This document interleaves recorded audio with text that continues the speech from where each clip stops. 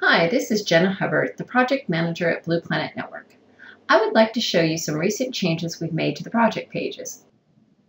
The locations page is where you define where your project is being built or implemented. A project can have one or more locations associated with it. This project has 5 locations defined, and they'll appear in alphabetical order in this list. You can associate outputs with locations as well, and I will show you more about that when I review outputs.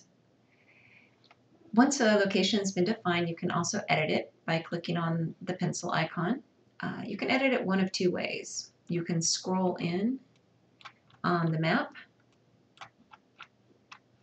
until you are close enough and you can move the pen around.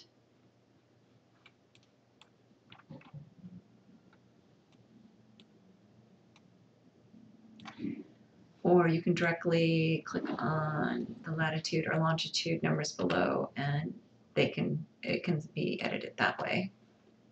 You can switch between a map view, which is a little hard to see because there's not a lot of detail on this, or a satellite view.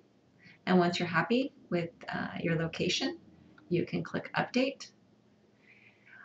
We also just added this. We realize many times you don't know the exact location of where you're building a well, for instance, because you still need to do some more research or surveying. So you can say this location is approximate, is another option. I'm going to go ahead and cancel out of this. From this list view, you can also delete a location if you put one in incorrectly or it's no longer associated with the project. We also have a map down here that you can see all the locations for a particular project. And again, you can switch between satellite and map view. You can scroll in on these and get more details. You can click on the pins and you can see the exact name of the location.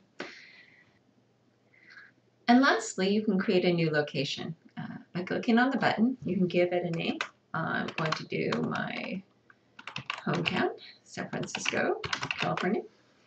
And you can get the correct coordinates one of 2 ways. Again, by dragging the pen and scrolling in, either by using the site navigation bar or I use my mouse wheel until you get the pin where you would like it.